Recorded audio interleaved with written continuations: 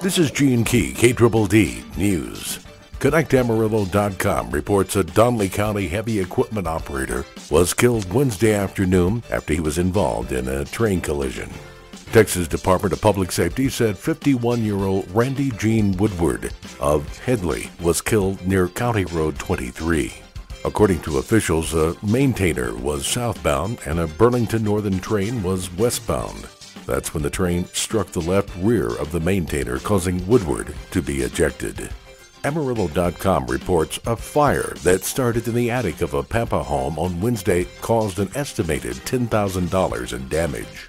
Pampa firefighters responded to a residential fire about 6:10 p.m. in the 1600 block of North Wilston Street. When firefighters arrived, smoke was pouring out of two attic vents.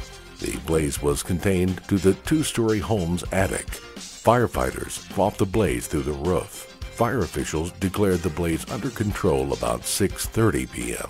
At least one person was home at the time but did not sustain any injuries from the fire. The cause of the fire is still under investigation. From MyHighPlains.com, wheat prices were good last year, but wheat yields were low.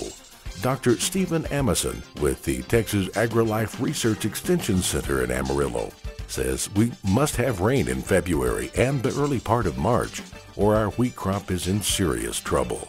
Panhandle farmers produce half of the wheat in Texas, which ranks them 13th in the nation.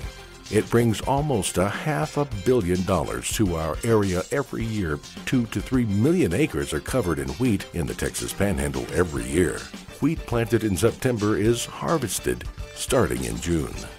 If you would like the latest Dumas, Panhandle, and Texas news on your mobile device, you can follow KDDD News on YouTube. Simply search KDDD or Gene Key on Facebook or Twitter. This is Gene Key, KDDD News.